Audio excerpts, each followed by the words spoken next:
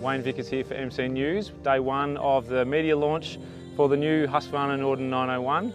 We're having a great day. It's a pity not all days are like this, but here we are up in the high country Victoria, just out the back of Hotham. We've just had a pretty spirited charge up the tarmac in Hotham, but we've done a really good mix of gravel and sealed roads, some rougher stuff like we've got in here, but really this is kind of a bit of an all-adventure tourer type bike. The big question for everybody in terms of Husky fans and adventure bike riding fans is really, where does this sit in between the 890 and the 890 Adventure R? And we were sort of a little bit confused, well, not confused, maybe sceptical of whereabouts it would actually float in between those two. Really, I think it's probably aimed more at people who are looking to do your longer gravel road adventures than your more hardcore stuff, which is where your 890 Adventure R is pitched at. And for that, I think it's actually pretty perfect. It's definitely down on suspension spec in terms of the really rough stuff. So, you know, hard corrugations, rocks, that sort of stuff, you do feel it more moving around the bike on this bike than you do the Adventure R. But on the road, I actually probably prefer this bike. We had a great run up Hotham literally only half an hour ago, charging up there. I think this bike actually maybe even feels a little bit more planted than the Adventure R does. In terms of styling, everyone's seen the photos online and everywhere. A bit skeptical again of the styling in the pictures, but when you see it in the flesh, this thing actually looks pretty amazing.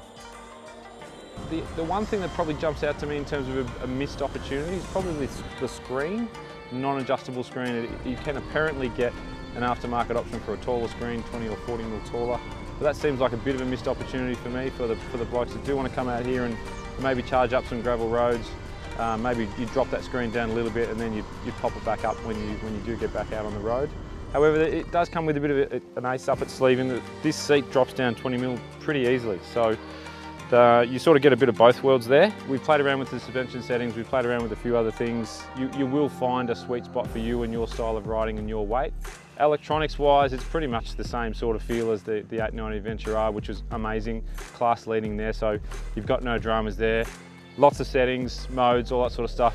Realistically, you're probably going to leave it in enduro and just flick up and down in terms of traction control. That's probably where I'd leave it for most of the time, unless I actually wanted to do some wheelies, which I kind of do, so you turn that off and then you have some fun. You'll probably read a little bit about it maybe in some of the marketing material, but if you want some gravel in your travel, this is probably the bike for you. We're having a ball here, we've got one more day to go. We'll see how we go tomorrow, but if it's anything like today, it's a cracker. So if you can, for those who are interested, you already know who you are, you're going to be interested in this bike, get on board, get a ride, because you're going to love this. This is awesome.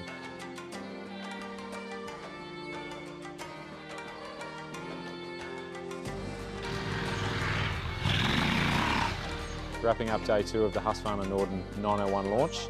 We've had a ripping 2 days riding up through the high country in Victoria.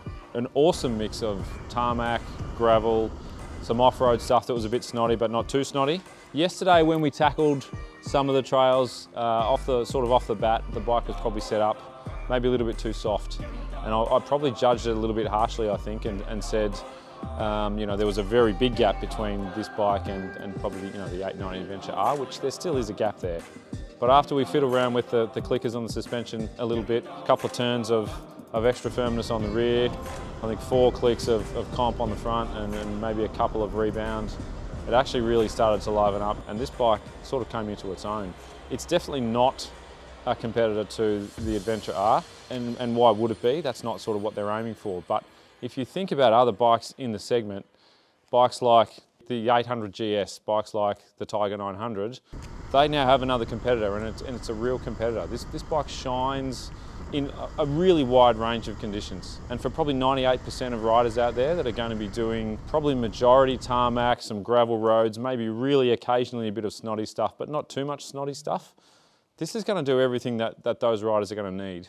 And for Husqvarna fans who haven't had this bike in the lineup for a long time, they've been frothing and waiting for a bike like this to come onto the market, this is the bike for you. It's gonna fill your garage. It's gonna meet all your demands pretty comfortably. For other riders who are not necessarily a Husqvarna fan at this point in time, this is definitely something that you actually need to go and have a serious look at, because it's a proper thing. It shouldn't be a surprise because it's based on the same sort of backbone as the 890 Adventure R, that it actually works really well. Once you dial it in to your type of riding and your sort of your weight and the way you want it, the rhythm that you ride at, it really is pretty capable. We were pushing pretty hard on the tarmac, about as fast as you would want to ride any sort of bike. For those Victorians that know sort of the high country pretty well, Tawonga Gap, up Hotham, we're going pretty hard.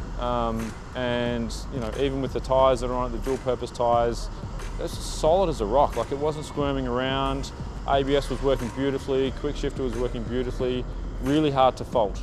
You know, when you do compare it to something like the GS 800, I think this is a better all-round package than the GS. You compare it to something like the Tiger 900, and I love the Tiger 900, I love that triple engine, I want to have its babies.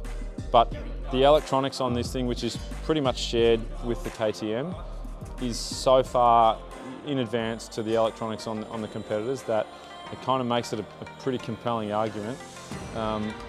Two things that I would probably change on this bike. I still would really have liked to see it with an adjustable screen on the front.